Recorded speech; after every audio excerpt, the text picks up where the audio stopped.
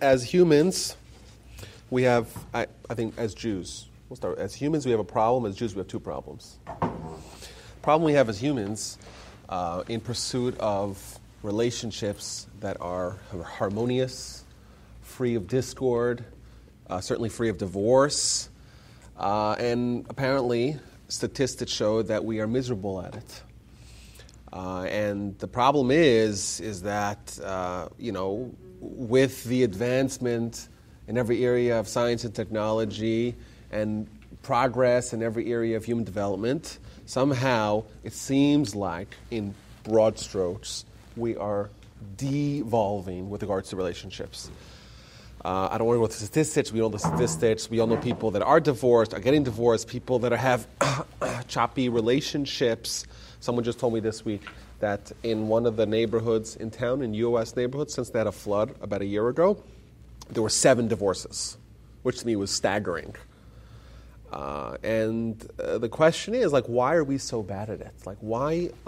We can figure out everything. We can make suspension bridges and Concorde planes and SpaceX rockets that are destined to go to Mars and supercomputers that fit into your pockets, but somehow we can't figure out how to have relationships that are sustaining, that are, that are at least at a minimum harmonious and positive.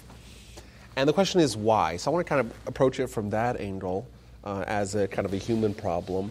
But also as Jews, we are instructed some very bizarre instructions in the Torah where we are told as a commandment that we have to have love. In fact, there are 3 times in the Torah, 3 separate, distinct mitzvahs, where we are commanded to have love, or to love different entities. Mitzvah number 1, very famous verse. Of course, it was plagiarized by other religions. Verse in Leviticus chapter 19, Lo sikom velo sitar, don't have revenge, don't take revenge, don't avenge. Ve'ahavtu orach kamocha ani Hashem, you should love your fellow as yourself, I am the Lord. Wherein we are commanded to love everyone, even the people that we're not so crazy about, and even the people that kind of are a little funny, even the people that are foreigners, and even the people that aren't as sharp or smell a little funny or whatever. We have to love everyone. Not only that, we're told as well in the book of Deuteronomy that you have to love converts. And that, of course, is problematic as well because converts are included in everybody. So if you have to love everybody, you certainly have to love converts as well. They're included. So what's being added by being told to love converts? And additionally intriguing is that we're told to love converts. Why? You have to love the convert. Because you yourself were foreigners. Love the foreigner because you were foreigners in the land of Egypt. Why are we told the reason why we have to love the foreigners, whereas everyone else, you got to love everyone? It doesn't say love everyone because X, Y, or Z. It says love everyone. And here we're told love the converts because you yourself were a foreigner as well. And lastly, the verse we read in last week's parasha, right, very famous verse, the second verse of the Shema. You have to love the Almighty. How much you have to love the Almighty? With all your hearts, with all your life, which means even if it means giving up your life, we know that martyrdom is a central aspect of Jewish life, and to be ready to give up everything for God. And with all your resources, that's how much the intensity of love we have to have for God. Now, but the problem with these mitzvahs, these are mitzvahs, these aren't optional. It's not like, well, these are extra credit mitzvahs. These are mitzvahs that are obligatory in every Jew. 13-year-old becomes bar mitzvah. They are now obligated to love everyone. And the question is, if love's an emotion, and thus an emotion, you either have it or you don't have it. You either love someone or you don't love someone. How could the Torah justifiably tell us, I command you to love each and every Jew? Right? And I command you to love the convert. I command you to love God. Well, what if God does bad things to you? What if you have tragedy? What if you have, disaster in your life? You still have to love God? Yes. Well, what if you're not feeling the love? And I think our society has understood that love as an emotion is something that you either have or you don't. You cannot kind of You can't telegraph your way to love. You can't command it. Some people like, some people don't like. It's kind of, it's like, some people like certain foods and other people don't like. Some people like fish, some people don't like fish. I can't force you to like fish, right? You like it or you don't, right? I can't force you to love someone, you either love them or you don't. Yet the Torah tells us that we're obligated to love everyone. And we're obligated to love the convert, obligated to love God. So I think that these two problems that we have as Jews find a common solution. What I want to present here tonight is an idea, at least the core of an idea, that demonstrates that the Torah believes that there is some sort of repeatable formula that you could follow, just follow steps, and love someone. And if we have that skill, if we could, by the turn of a switch almost, we could guarantee that we love someone, well, the people that we want to dedicate or partner with on our lives, people we want to share our lives with, the people that it's most crucial that the love that we have for them does not dissipate, wouldn't that be a great skill to have? To know just how to say, okay, I'll just follow these instructions and I'll love them, and then I won't have the misery of falling out of love, and I'll be able to have a wonderful life. That's the idea. That's the general premise. We'll see if we can do this. So the premise is that from the fact that the Torah tells us that we are commanded to have an emotion, it must be that it's possible to do it. If it wasn't possible, then it wouldn't be fair for the Almighty. The Almighty could say, hey, listen, eat matzah. What's matzah? Make matzah. These flat crackers, and how you make them and how you eat them, and you follow the instructions. Put a mezuzah. Well, what's a mezuzah, right? Wear tefillin, right? Observe the Shabbos. These things are, there is a formula. What you do, you follow to get it. The Torah tells us, love this person, love that person, love God. It's obvious that the Torah understands that there is some sort of repeatable formula that you could observe. You just follow it, and you'll arrive at your destination. And I think that is a tremendous, just the idea as an insight. And if we could actually get that still, I think it would radically alter our relationships. And of course, it's a mitzvah. And wouldn't that be nice to be able to fulfill this mitzvah perfectly as well? And not only that, as a little bit of trivia, the Talmud tells us that Rabbi Akiva, the great legend and hero of the Mishnah, he was famously said, to love your fellow as yourself is a general principle of Torah. Almost as if all of Torah can be distilled down to this one mitzvah, which really demonstrates that this one mitzvah and its skill of achieving it really is a gateway to everything that the Almighty wants from us. It's almost as if you could figure out how to love your fellow as yourself, you'll know how to do all 613 mitzvahs, all of Torah, and the Almighty will be proud of you. And what's more wonderful than that? Okay, so that's the idea. There's a formula, there's a learnable skill that we could follow to get love. Now the question is, where exactly do we go to find out what that formula is? It's like this God particle. You guys saw this story about this. The physicists are obsessed with this Higgs boson thing. This some sort of particle that unlocks everything. It's this matter, antimatter. Somehow if you could access it, but everyone's trying to find it. They found it, they didn't find it. You've all seen that stories. I feel like this still is kind of like the God skill. It's the God particle. Maybe not a great term, but because it's so valuable. It's like alchemy, right? If you knew how to do alchemy, if you knew how to turn lead into gold, wouldn't that be the most valuable skill in the world? Because once you have turned lead into gold, then you could do whatever you want, right? I feel like this skill is kind of the same way. Like if you could figure out how to command or how to follow a formula and get the love, well, according to Rabbi Akiva, you have all of Torah.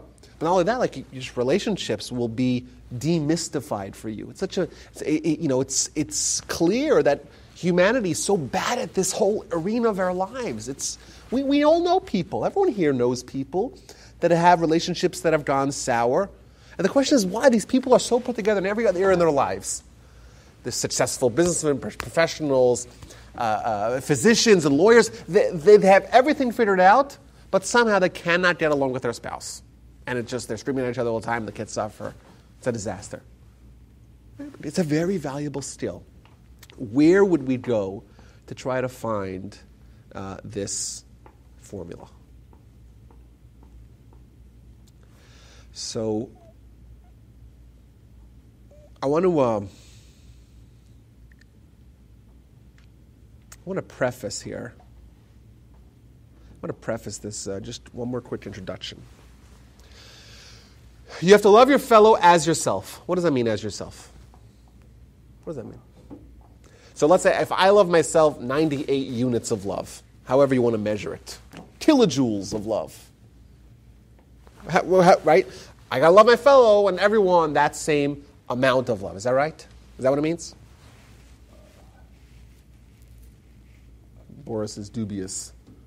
That seems does that seem reasonable? To love, we've all been self-loving since the day we were born. Now you think you're self-loving. You might not be self-loving. Well, so that's an interesting point. If you don't love yourself, it's clearly not included in this mitzvah. If you don't take care of yourself, you can't take care of anybody else. I would agree to that. That's a fascinating observation, that this mitzvah is only told to people who already love themselves. If you're not healthy... Is there a mitzvah to love yourself? No, I haven't seen that mitzvah. I would say maybe if you don't love yourself, then it's kind of it precedes Torah.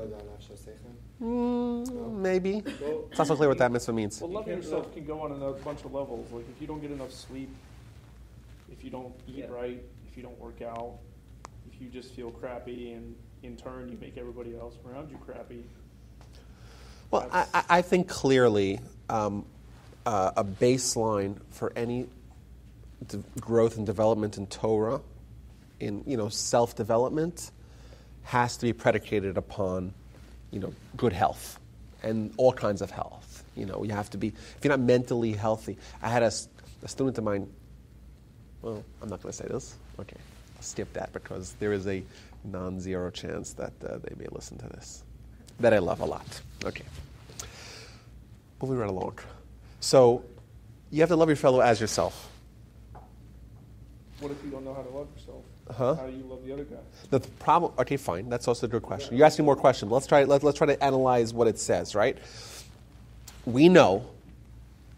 Rabbi Johnny can attest that the Talmud tells us that if there's one bottle of water, and you can only save you or your friend, the halacha is you have to save yourself. Really? Yes. There was one bottle of water. You and your friend are in the desert. There's one bottle of water. You got to save yourself. Why? Huh? No, even if they're a Jew. You have to, because your life takes precedence supersedes their life. So wait a minute. Am I supposed to love them as much as myself? Apparently not. So I want to I think it makes it easier, it makes it harder. What it means to love your fellow as yourself is not the quantity of love, how much love. Rather, it's the quality of love. It's the nature of the love. How so? I want to fulfill what the Torah says. The Torah says, love my fellow as myself. I can't stand the guy. I can't stand him. Nothing about them. There's no virtue that I admire. But I want to fulfill what the Torah wants of me. So I'll love them. And I'll say, I am fulfilling the Almighty's will by loving them. I can't stand them, but I'll love them anyhow. Wait a minute. Do you love yourself because it's a mitzvah to do it? No one, healthy people. Healthy people don't love themselves because someone commanded them when in fourth grade, they learned the mitzvah of loving yourself. No, they always love themselves, so that's what healthy people do. Love your fellow as yourself means don't love them because of some sort of mitzvah. Find a way to actually achieve that emotion of love towards them. Right? It's the same kind of love. Well, that I think augments our problem, or at least clarifies our problem. We have to find a way, a formula to achieve an emotion. a genuine emotion, love your fellow as yourself the same way you love yourself, love them, not because of some sort of rigid ritual that I'm going to act with them towards love because that's a mitzvah. No. As yourself, you don't love yourself like that, don't love your fellow like that. Love him the way you love yourself. Go ahead. Isn't like brotherly love a little different than romantic love? Clear. Okay, but the Torah uses the same word. The Torah uses the same word for all kinds of love. Love God also. Well, that's a different kind of, obviously. So clearly, from the fact that Torah is pooling them together, there's some core that they share. And the question is what that is. So what I decided to do here is try to find the first time in the Torah that it said that somebody loved someone else. And try to analyze that section of the Torah and see what we could glean from it. So I found in the book of Genesis, there's a description of a budding relationship between Isaac and Rebekah. Remember the story? Isaac is of marriageable age. His father, Abraham, sends an emissary. We know him as Eliezer. He sends him to his family out east to Mesopotamia. He travels east with a bunch of camels, and he meets the girl who is Rebekah. And he says, oh, well, you're the right girl for me, but first let's do a test. And he asks her, well, give me something to drink. And she gives him to drink, gives the camel to drink. Very long story, very long narrative. Finally, everything works out. He takes her back to Israel, and she meets Isaac, and they get married. And the quote of the verse that describes their marriage is as follows. And Isaac brought Rebekah, to the tent of Sarah, his mother, and he married Rebekah, and she was to him for a wife.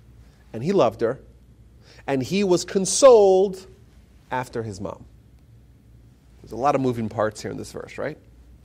But what will jump out at us if we analyze this is that in the description of the nascent marriage of Isaac and Rebekah, we meet Sarah, the ever-intrusive mother-in-law, twice.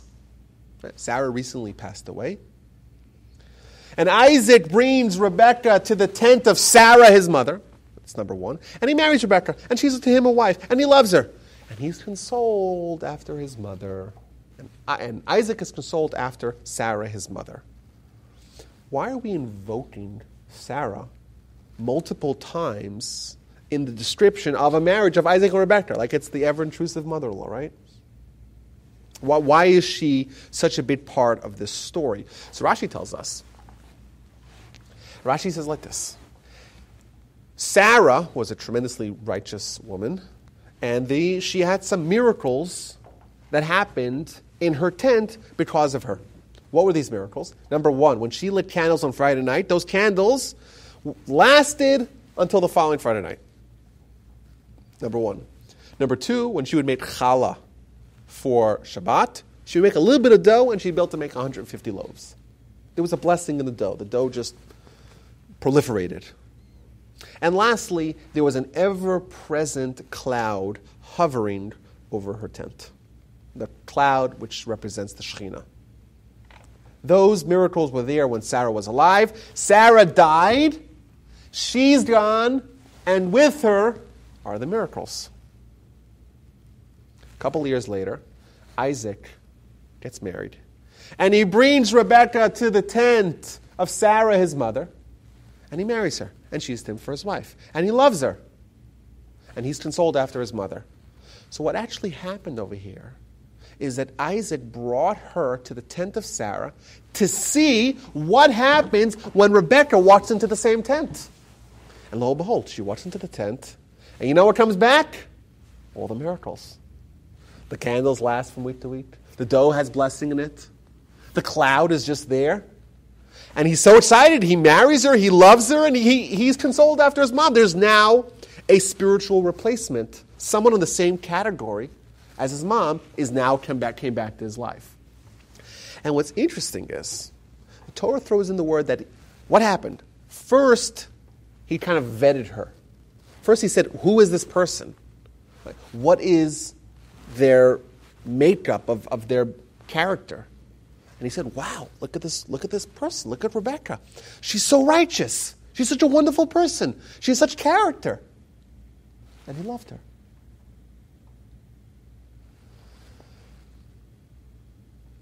I want to just bring this a little full circle. I spent a couple of years in the yeshiva in Israel. A yeshiva called Torah. Perhaps you've heard of it. Torah was founded by Rabbi Noah Weinberg. Rabbi Noah Weinberg had a saying that he would always say again and again. He says, when you come to yeshiva, you learn what the definition of love is. What's the definition of love? Love is the pleasure you get by recognizing the virtue in another person and identifying them with those virtues. He would say this again and again, 10 times a day. And I was always perplexed, like where does such a definition of love come from? You could ask a million people for definition of love. None of the people will give you that. And where is that? That's a Torah's definition of love. That's what you get from yeshiva. And it turns out that this verse says it plainly. Isaac recognized the virtue in Rebekah. He identified her with those virtues, and a product of that means that he loved her. And this, I think, is groundbreaking because this really opens the door for a repeatable formula to love. Love is when you recognize good in someone else. You see their good character, their good behavior, their nice midos, as we say. They're kind, they're generous, they're intelligent, they're sincere, whatever it is, they're patient. You recognize that, and you label them, you identify them with those virtues. Automatically, you'll love them. Okay, now here's the clincher. We are all a mixed bag.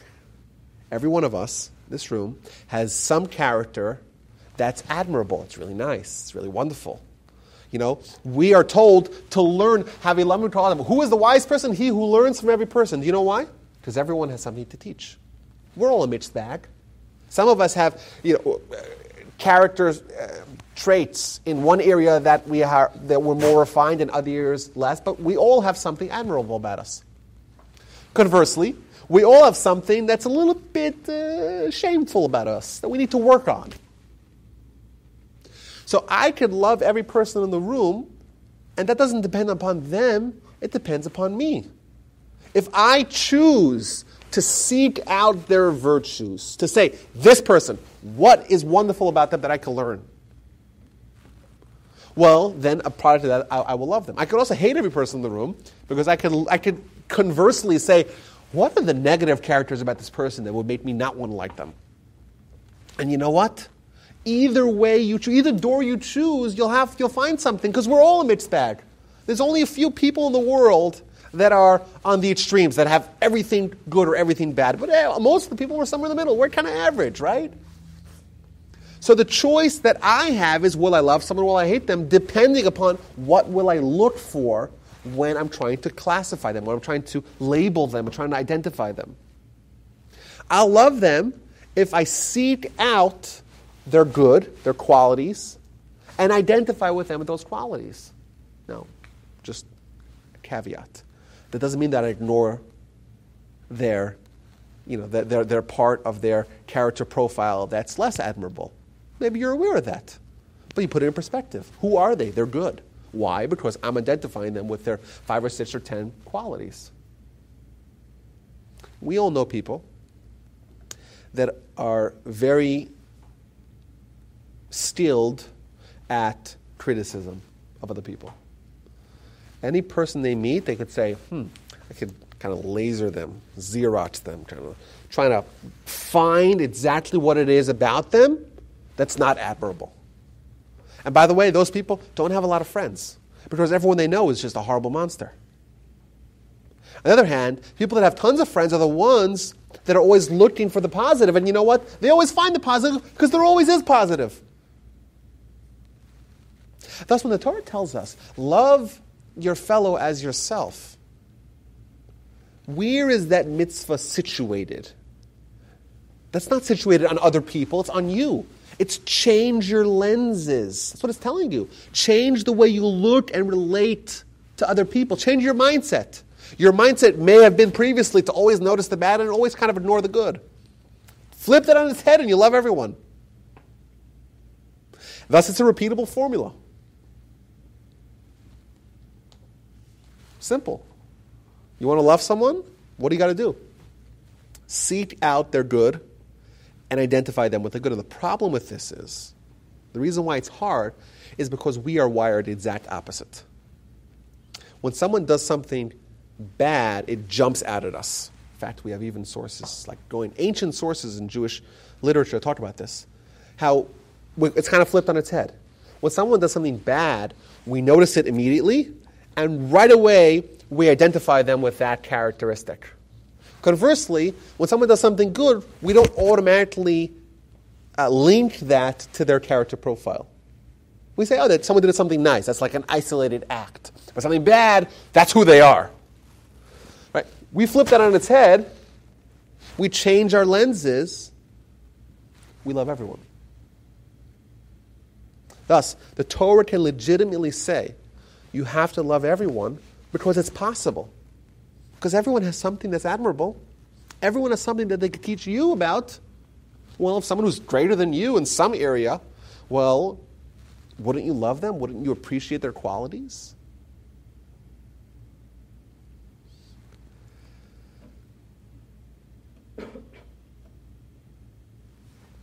I want to kind of broaden this idea. I feel like maybe we should just stop here because this is something to think about. I don't know, this is something really valuable. You talk about marriages, right? So why do people get married? Because they like each other and they think it's a good idea to get married, right? I assume that's the reason why most people get married, right? I don't know. I only got married once. I don't know. But that's what I assume, right? Okay, so then what happens? They decide they want to marry someone, and then they say, 5, 6, 7, 8 years later, no, I'm opting out. I'm not re-signing. Why does that happen? Well, I think perhaps we now know. Because if you are accustomed to noticing the bad in someone's character and identifying them with their negative character, that will apply to your spouse as well. And all the more so because you're involved with them in your day-to-day lives more than any other person. So you're more likely to encounter something bad about their character. Why don't you put away your clothing? Or why do you do this? Or why do you do this with a toothbrush? Or why do you take out the garbage? Or, there's so many areas in life of the people that we live in the most proximity to notice they're negative. And if we don't change our perspective in general, in aggregate, we're more likely to hate our spouses, which is mind-boggling. But, conversely, we flip the switch. We make this mental change and start noticing the good in someone and kind of you notice the bad, okay, but not dwelling upon it. Our love for the people that we're most close to will deepen. Why? Because those people also we're in close proximity to those people as well, and therefore we're bound to notice more of their goodness. It's a great story I have. It's so unbelievable, the story, even though it's like not, it's not like sci-fi, it's not that kind of unbelievable. Rabbi Chaim Leib Shmulevitz was a famous Lithuanian/Israeli rabbi, and he was the head of the vaunted Mir Yeshiva in Israel. Mir Yeshiva is a famous yeshiva. In fact, it just past year celebrated its bicentennial. It's been around for 200 years. Really? Yes. It has 8,000 students. Enormous yeshiva. It's here. Oh, yeah. 1815. It was founded in Mir, Poland. Wow. 8,000 now? Or 8,000 now, yeah. So he once commented that he can delineate thousands of qualities about his spouse. Huh? He can number. He can list. He can think of. He can make a list of thousands of qualities. To me, the reason why this is such an amazing story, I can't even think of 10 or 12 or 15 different qualities. Patient, happy, joyous. I don't know. Like, it's hard for us we're not used to thinking in those terms. But if you train yourself to always look for the positive of other people, you're always looking for the positive. And thus you'll notice things that you wouldn't have noticed otherwise. And think about that. Who wouldn't love someone that they know thousands of good things about them? Of course you would. Everyone would. But we all have good things about us. And everyone that we encounter also has good things about them. The only question is, will we do it? And will we resist the default perspective of labeling with a negative and noticing much more viscerally the negative as well?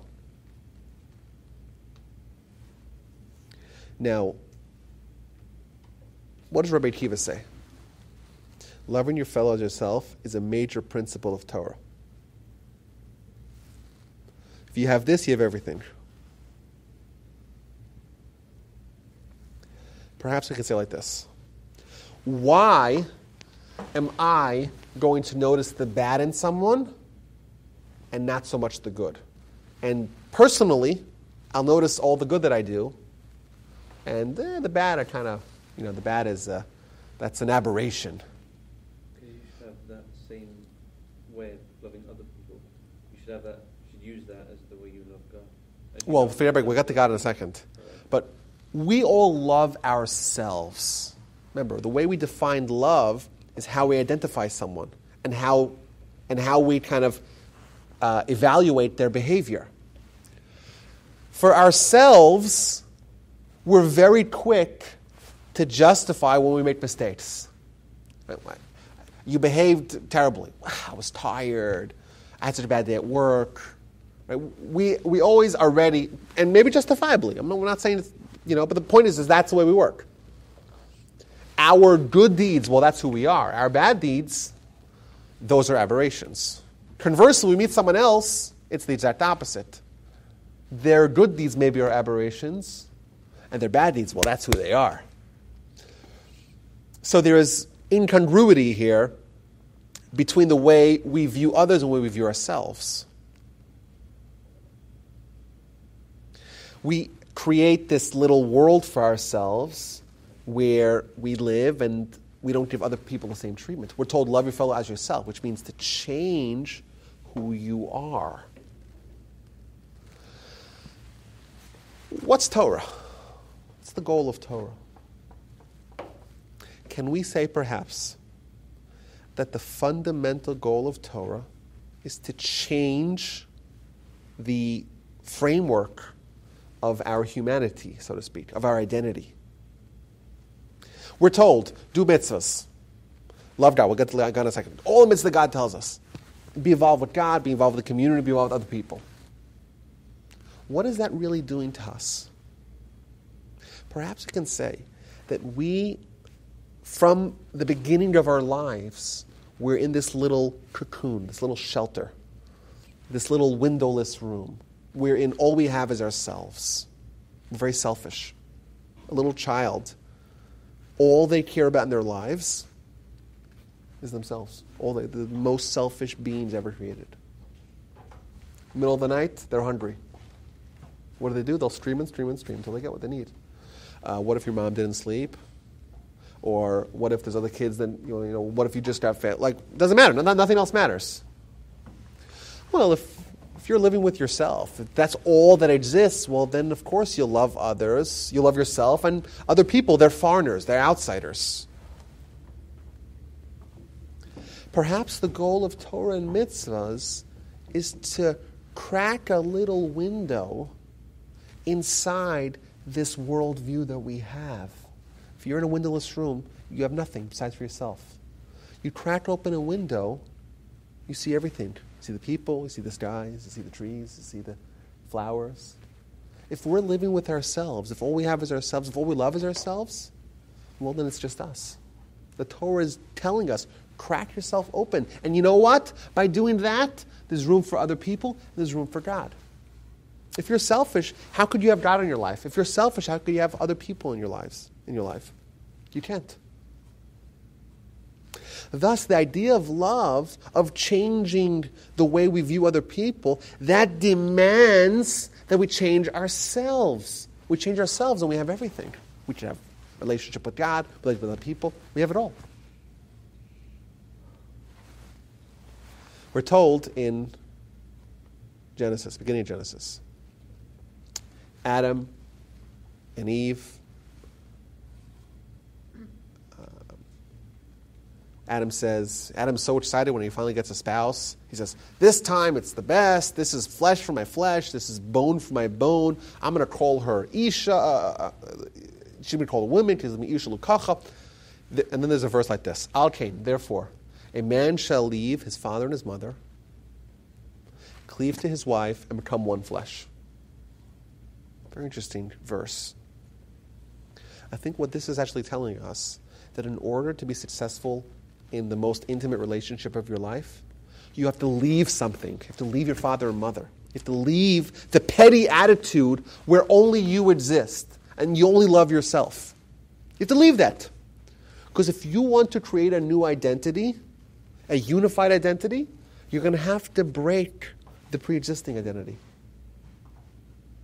It's not easy to develop a deep, emotional, real, lasting and a harmonious bond with another person. It's not. Do you know why? Because by doing that, to create a new identity, you have to discard the previous identity. Well, what does it mean to discard the previous identity? The identity of all you love is yourself, all you see is yourself, right? You got to crack that open. You got to open up your world for other people. You have to love other people. Well, how do you do that? You have to change who you are. But once you do that, there's room for God in your life. There's room for other people in your life as well. Just to follow through here, there's more examples. What about the convert? So we're told you got to love the convert. Well, yeah, your convert's already included in everyone else, right? Of course you have to love the convert. Not only that, we're told you got to love the convert because you yourself were a foreigner in the land of Egypt. What does that have to do with anything? You have someone who converts, right? Someone converts to the religion. Great. Welcome aboard. I have to love them. Why? Because 3,312 years ago, whatever it was, 28 years ago, I think it was, 3,000 years ago, a long time ago, we were slaves in Egypt. How do those two thoughts connect? It's not so clear, right? Perhaps what this is telling us is like this. How do you love someone? How do you change? How do you create the same relationship that you have internally with yourself to other people? You have to find common ground. Love the foreigner because you were a foreigner.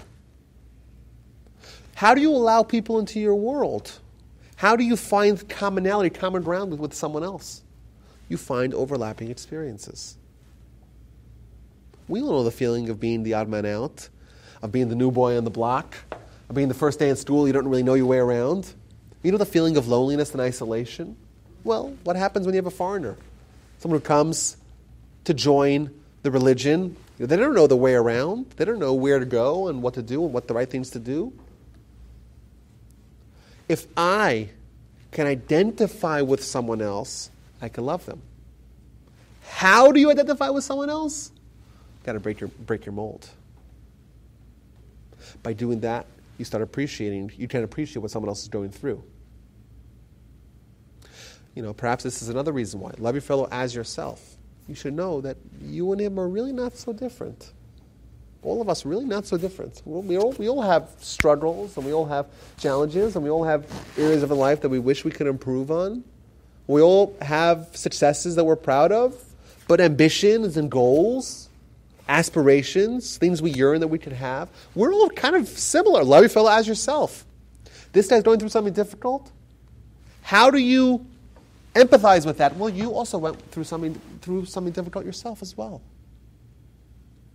Thus, the Torah is telling us much more about a separate, isolated mitzvah. Love the convert. Of course, the convert was included in the original mitzvah, but this is telling us once again how to do it. How do you love? If you can find commonality, you'll empathize with them. And lastly, there's a mitzvah to love God. This one's a little hard for us, right? We have a hard time even conceptualizing what that even means. What does God even mean?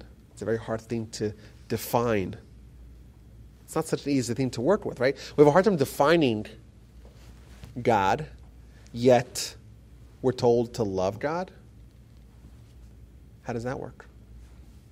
How can we love the entity that's beyond our comprehension?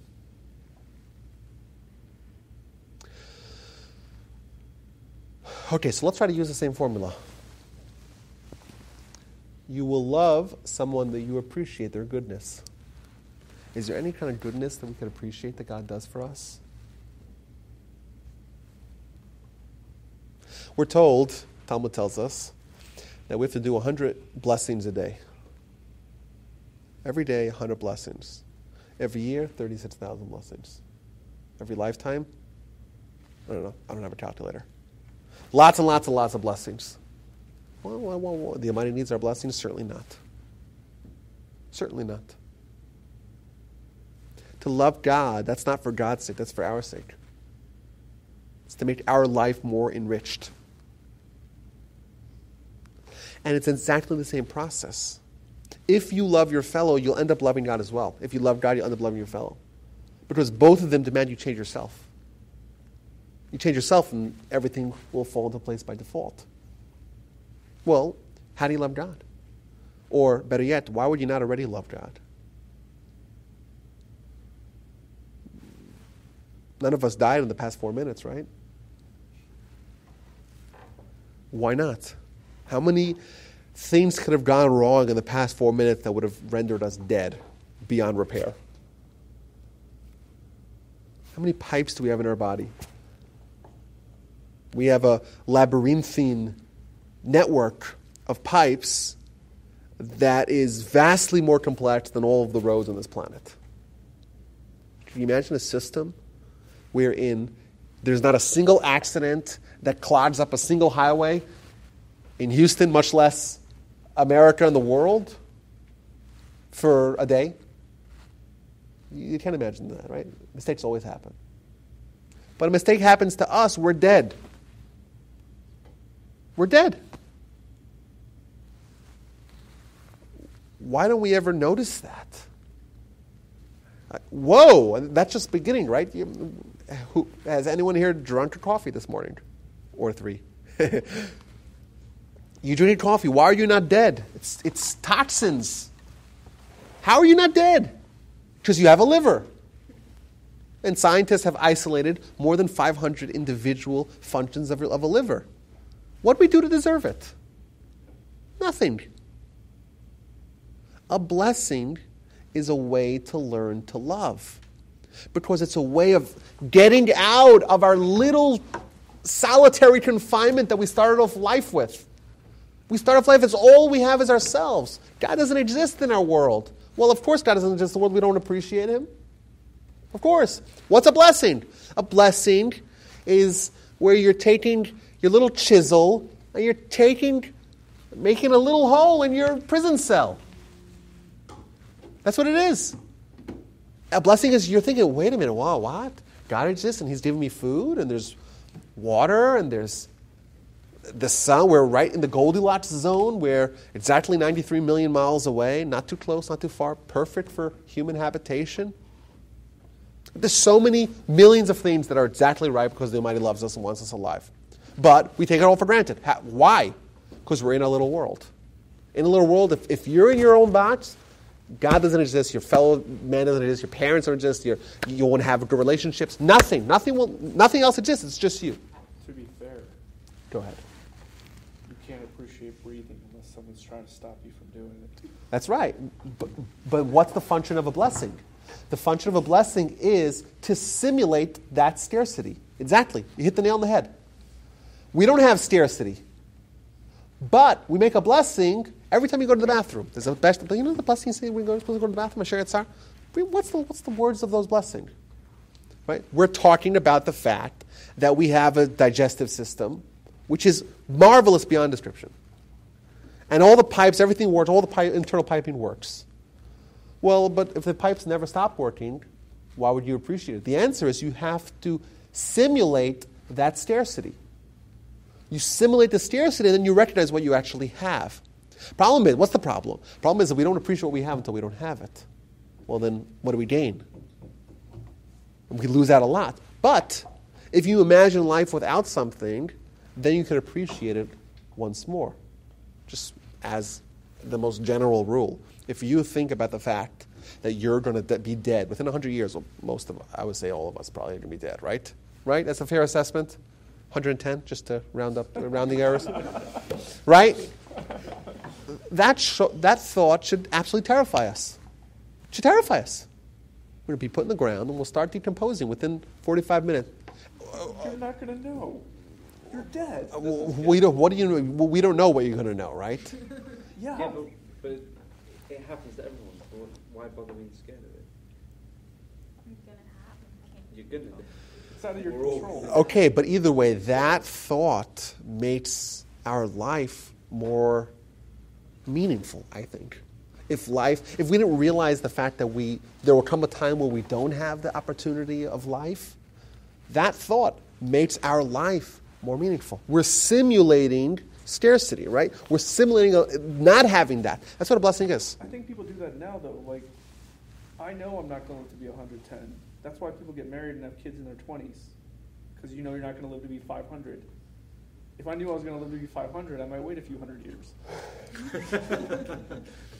But right. I know I'm not. But that's a very positive experience to recognize the fact that you're not going to live forever. It's a very powerful experience. By the way, you look at Rosh Hashanah, we have the high holidays coming up. High holidays, this is a theme that we invoke multiple times in the high holidays. Why? Because it makes our life more meaningful. And the time where we need to appreciate life and to value our life more than any other time, it's a time where we have to pull all the stops, right? You got to pull all the tricks out of your bag. A blessing, when you take a glass of water and you say, the Almighty gave me this, and if I didn't have this, I'd be parched. Right? You're simulating scarcity, right? And you make yourself appreciate it. You're making a little hole in your little cage that we all live in. And you know what? If we're still in the cage, we cannot have positive relationships. It's not possible. It's not possible. We can still file taxes jointly. That's still possible. That's possible, right? You can still, father children together or parent children together. That's possible. But does that really mean that you broke out of this jail and created a new identity? No. And the only way to have positive relationships is if you do that.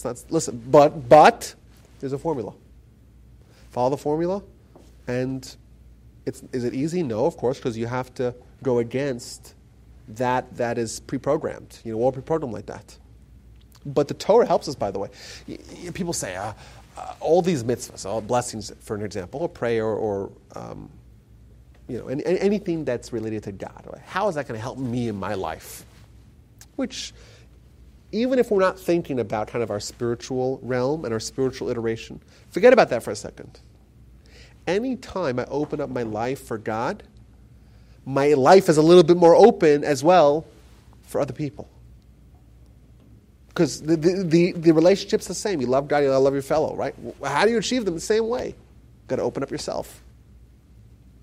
So what we don't realize is that making a blessing over food and recognizing everything that had to happen, not being entitled and noticing the good that's been done to you, that may seem to be a spiritualistic perspective or activity, but really it's going to help us in the entirety of our lives. Every area of our lives will be changed because we are slowly breaking out of this little shell that is causing us so many problems in our lives.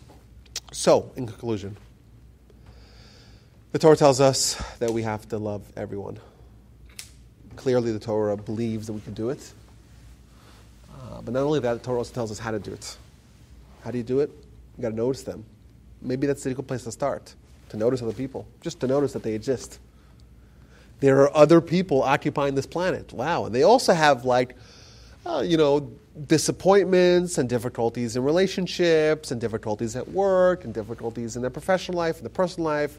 They're also struggling to maintain their diet or to maintain their resolution or to work out, like you said, or to sleep properly, or maybe someone woke them up in the middle of the night.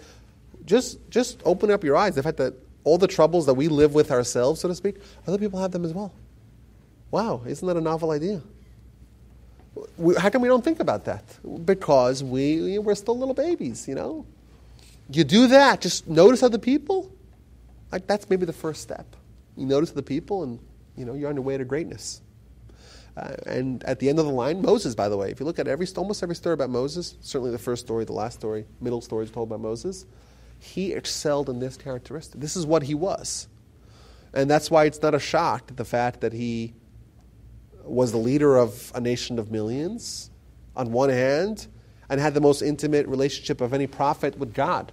How is it possible that someone was so successful in such divergent arenas? He's able to converse with God and is able to lead a nation of millions. Those two don't seem to overlap, right? They seem to be different skills. Abraham.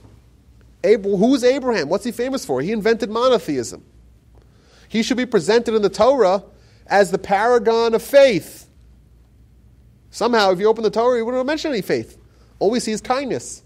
Kindness with the three angels, kindness with Lot, kindness with the wicked people of Sodom and Gomorrah, kindness everywhere you turn. Chesed la'Avraham. How is it possible someone to excel in such divergent areas? The answer is it's really the same. You change yourself. You change yourself, it changes everything. It changes your relationship between you and God, and between you and everyone else. And I wish you all a lot of success in your relationship with other people, with your spouses if you have spouses, with your spouses if you don't yet have spouses, and with your parents and your siblings, and certainly your coworkers and colleagues and all the people that you encounter in your life, but also with the Almighty. Which is... it's simplified, right? Change yourself and everything else will follow suit. I thank you all, and all the best. Yes.